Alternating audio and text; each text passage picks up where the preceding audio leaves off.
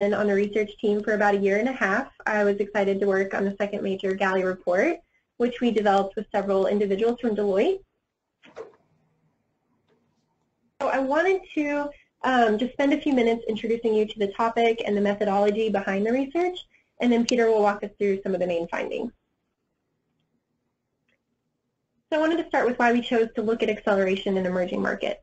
Over the past 10 years, accelerators have increased in number and geographic diversity, as acceleration is seen as an important way to spur entrepreneurship and therefore drive broader economic development in a region. The accelerator blueprint, or standard way of accelerating early-stage ventures, displayed by prominent actors in the U.S. and other high-income countries, is often being used and replicated in emerging markets. And these programs, they do adapt to their economic environments, of course, but still the question is being asked, what role do these accelerators play in emerging markets, and are they having an impact on promising ventures? So we address this question by comparing acceleration outcomes in emerging markets to those in high-income countries, as well as addressing commonly held beliefs about the differences between the two geographies. This slide breaks down our research strategy, which had several phases. Moving from left to right, you'll see that we use our venture performance data to identify performance contrasts among ventures in emerging markets versus high-income countries. We then recruited a diverse panel of experts representing various geographies and comprised mostly of practitioners, researchers, and funders, and asked them to brainstorm plausible reasons for why accelerators in emerging markets might perform differently than those working in high-income countries. We then pooled all of their reasons together and identified those that appeared the most frequently, and were able to organize those into a set of testable hypotheses, or as we call them, in-support beliefs. And we are basically testing assumptions about acceleration in emerging markets. And so from there, we conducted structured interviews with various stakeholders, including entrepreneurs, accelerator program managers, and investors. We combined these qualitative insights with additional analyses of our quantitative data to determine whether each of the expert panel's beliefs based on our sample had any validity. And lastly, to ensure that these observations were interpreted through an experienced practitioner lens, we presented them to leaders in the field and asked them what they might take away from this research, and then we finally closed the report with their reflections, similar to what we're doing today on the webinar. This is a list of common beliefs that were pulled out of the expert panel. These are not necessarily beliefs that our experts held to be 100% true, but they were reasons that they thought were plausible in potentially explaining performance contrast between the two geographies. So here you'll see the 4 buckets that these beliefs fell into, including differences in entrepreneurs themselves, such as whether they have greater talent gaps and less entrepreneurial experience, the ventures they start, whether they need less capital or are more or less developed when applying to accelerators, the accelerator programs, are they lower quality, do they make fewer direct investments, and the ecosystem context which supports these efforts. Is there less overall support for entrepreneurship, including less investment capital available? So I'll hand this off to Peter now, who will share about how we actually collect the venture performance data and how we use those observations to examine the impact of accelerator programs. Right.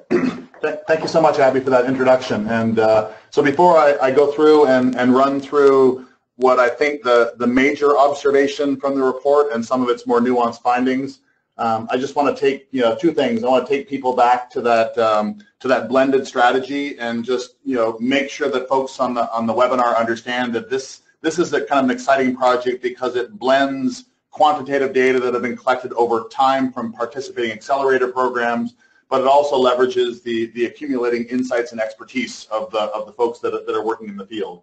And those beliefs that emerge, sort of that collective mental map, I think is an important foundation for this report to think about how accelerator programs work with entrepreneurs and ventures embedded in ecosystems. So when we're looking for cause and effect relationships, we're really, really excited to be able to tease out the various potential effects.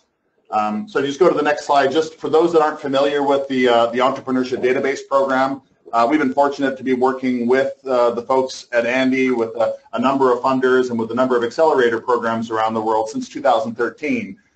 collecting prospective data from all of the entrepreneurs that apply to accelerator programs.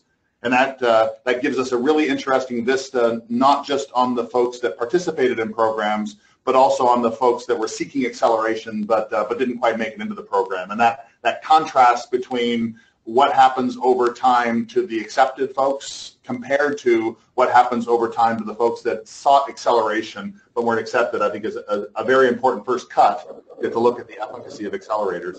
And so that the idea of picking them up at founding, at the time that they apply to programs, and then revisiting the ventures about a year later gives us a chance to produce our first kind of major observation from this. So Abby, if you want to go to the next slide. So what you're going to get over the next 2 or 3 slides is a very, very quick overview, which hopefully serves as a bit of a teaser to you all, but also is an invitation to read a little deeper. There's some really neat things in the report that I think back up some of the stuff. But folks at ANDE, folks at Emory, folks around the pipe are really interested in this first slide about overall and on average. Is there evidence that accelerator programs are accelerating outcomes like revenues earned, like full-time employee, and like different forms of capital, equity, and debt? And so this slide right on the left-hand side is kind of this major table, and in a very, I think, optimistic kind of way, tells you that, yeah, on average, you're seeing good outcomes in high-income countries, but you're also seeing good outcomes, companion outcomes, and very comparable outcomes in the emerging market programs.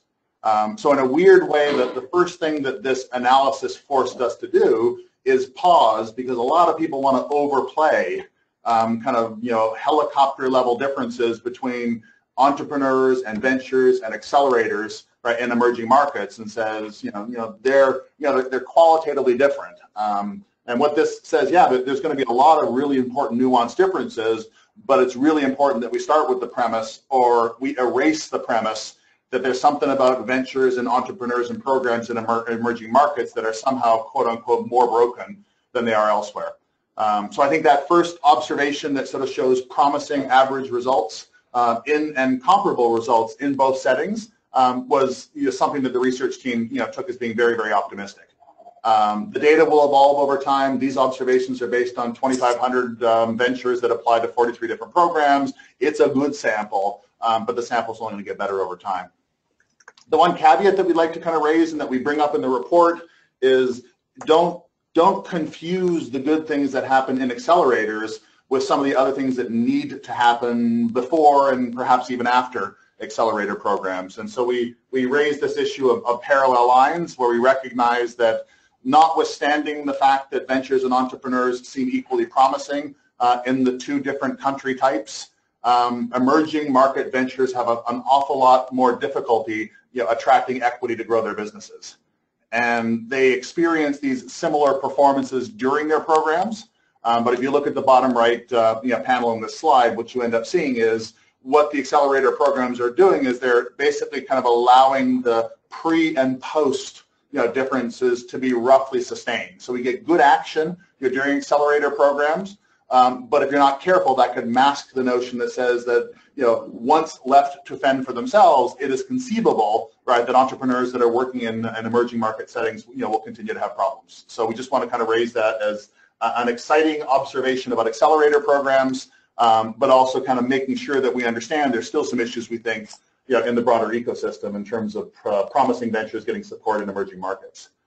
So if we transition then to the next slide, so that's the sort of thing that if you just wanted a quick, confidence boost, if you're kind of running accelerator programs in emerging markets, you get that with the first slide.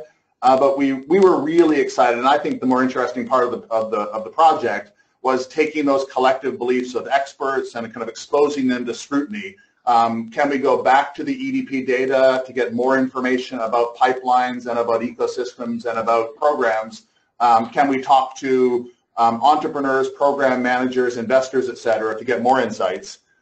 So a strong invitation to folks to have a look at the different subsections of the report that speak to the type and quality of entrepreneurs and ventures that enter into accelerators or that apply to accelerator programs. There's a belief that I think that we need to dispel that says that somehow these folks are different and perhaps inferior in emerging markets. There was really very little of that data. There's really a little in our data that suggested that the quality of entrepreneurs or ventures were different enough to warrant any form of kind of different confidence on behalf of their prospects. We see entrepreneurs with similar credentials, similar education levels, prior entrepreneurial experience. We see ventures when they apply that have the same, if not more revenues, the same, if not more employees, a little bit older when they apply to accelerator programs in emerging markets. So we think there's a kind of an underlying optimism about pipelines that folks should take away that says that there is genuine promise in the various emerging markets that are in our sample. And if you move to the next slide, do we miss? Oh yeah, so but notwithstanding that, the one thing that we want to point out is if one of the important aspects of the ecosystems are that investment is being attracted to entrepreneurs and ventures in ways that are commensurate with their underlying potential, that at least at the front door of the programs, there seems to be a greater than necessary difficulty on the part of the emerging market ventures and entrepreneurs to get that capital that they need to grow their ventures. So we have this idea that says it's not like you can't build a business in emerging markets. It's like trying to find those investors and supporters that help you get you to and through inflections that are challenging, and that's the gap, obviously, that that accelerator programs are filling. So we invite you to have a closer look at some of the findings about ecosystems, and then the next slide. Obviously, then sitting in between the promising entrepreneur and the not broken but problematic ecosystems, that's the place where the accelerator programs kind of get to make their surgical investments. We sensed going in that there was a fair bit of concern about the underlying quality of accelerator programs in emerging markets. We sensed that there were underlying concerns about the ability to put the tangible, intangible, and financial resources in place. But at least in the sample that we're playing with here, there was no reason to be any less optimistic or any less excited about what accelerator programs were doing. They were generating the outcomes that we saw before, and when you look a little bit closer in terms of the financial resources they're able to attract, the guaranteed investment they're able to attract, the mentor pools they're able to attract, there's kind of a wonderful symmetry between the two subsamples in the population that says that this particular construct, the accelerator construct, I think is sort of equally promising in the two places. And so if you take that again, that's sort of running across the top, and I know it's real quick, but we sort of end up with this idea, just to repeat, if what one needs from data is ongoing or increased confidence that the quote-unquote entrepreneurial fodder is in place to see good outcomes in emerging markets, I think the data so far suggests, right, that there's no reason to be anything but enthusiastic. There's another kind of subset when you go back in and say, what's the most problematic element? It does relate to this matching entrepreneurs and entrepreneurial needs to financial/investment and other needs. And accelerator programs, we think, are stepping up to the challenge and perhaps could do a little bit of a better job of kind of making sure that we understand what and where and how the capital gaps are being manifested in the in emerging markets, so we can do a better job, not just kind of keeping those lines parallel through the accelerator experience, but also kind of thinking post-accelerators, the kind of things that we might do to make sure that some of that catch-up on the investment side continues. And then the final thing is more of a kind of a reflections to ourselves. We're very excited about this particular report, and we're very excited about the evolution between the insights we were able to present off the Village Capital study last year and the broader study this year. But everybody in the study was very, very clear that if you try to just sort of stay at the level of trees and just call all emerging markets and all ventures and all emerging markets the same, if you stay at the forest, you're going to miss the trees.